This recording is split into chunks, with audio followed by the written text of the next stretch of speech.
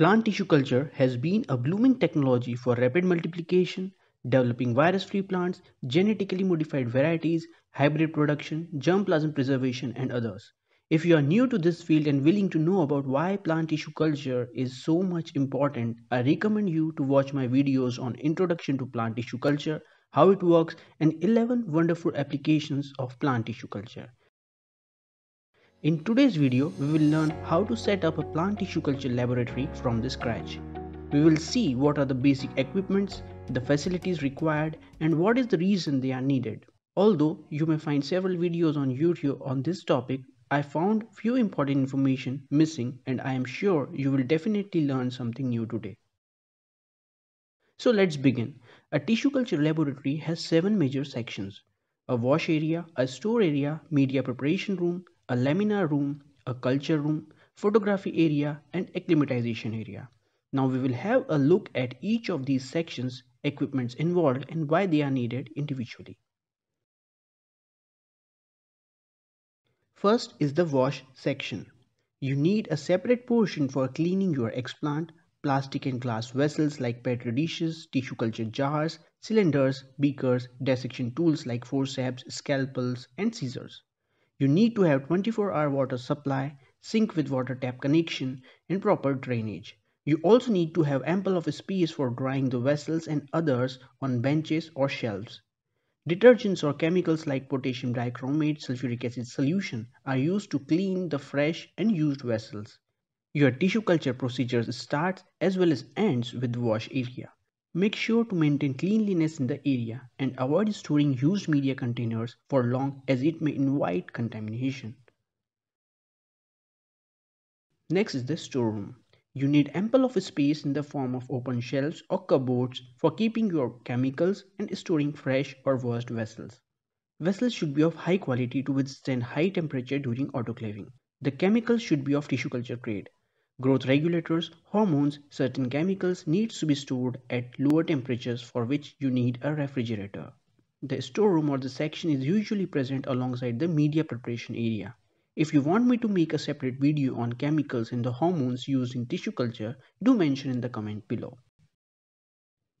The media preparation section. You need a separate portion to prepare, sterilize and dispense your plant tissue culture media. You need a bench for preparing and pouring media to the vessels. Following is the list of instruments that are must for your laboratory. Autoclave. It is like a pressure cooker in which you put your vessels, media and other stuff to make it microbe free. This is important step to prevent contamination during tissue culture. The media flask can be kept for 1 or more days prior to culturing to check if there is any microbial growth. If so, you should discard and make fresh media. If possible, you should have a separate autoclave for decontaminating the used media and vessels. Else you should clean and change the water of autoclave after decontaminating. Heat-sensitive chemicals such as growth regulators or antibiotics are sterilized using syringe filters. For proper plant growth and morphogenesis, you need suitable pH. Also, for optimal protein function and enzyme activity, appropriate pH is must. With pH meter, you adjust the pH of the media to make it suitable for explant culturing. Digital weighing balance. Chemicals and other components needs to be weighed and added precisely to make a suitable media for tissue culture. To obtain distilled or the deionized water for preparation of media, washing the explant and other purpose, you need water distillation unit or RO system. You would need a water storage and dispenser system too. Use of tap water for such application should strictly be avoided due to the presence of unwanted life forms, salts and other impurities that may affect media preparation and growth of the plant. A magnetic stirrer.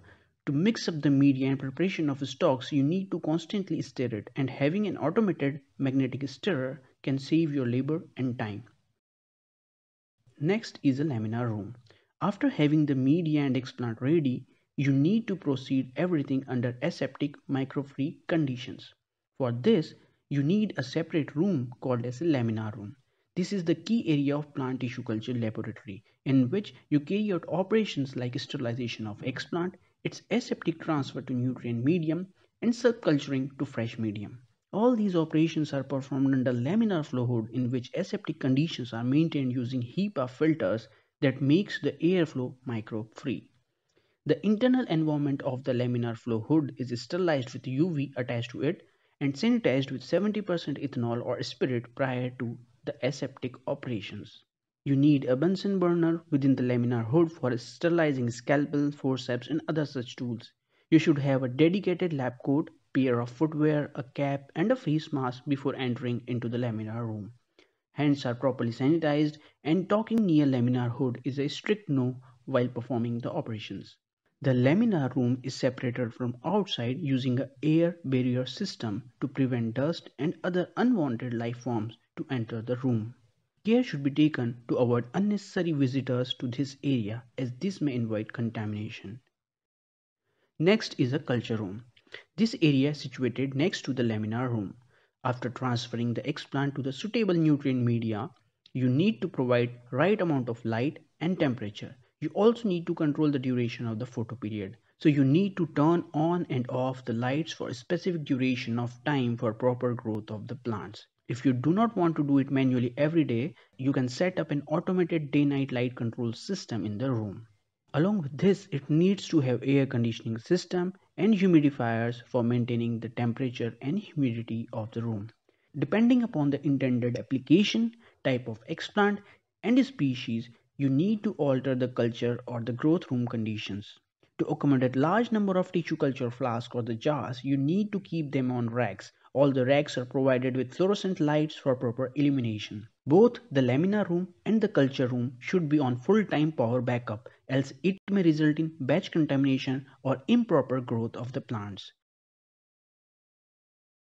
For specific tissue culture applications like protoplast or the cell suspension culture, you need rotary shaker and incubators for continuous stirring of the media. Next is the imaging area. For developing novel protocols for plant tissue culture, you need lots of experimentation and you need to make a record of everything.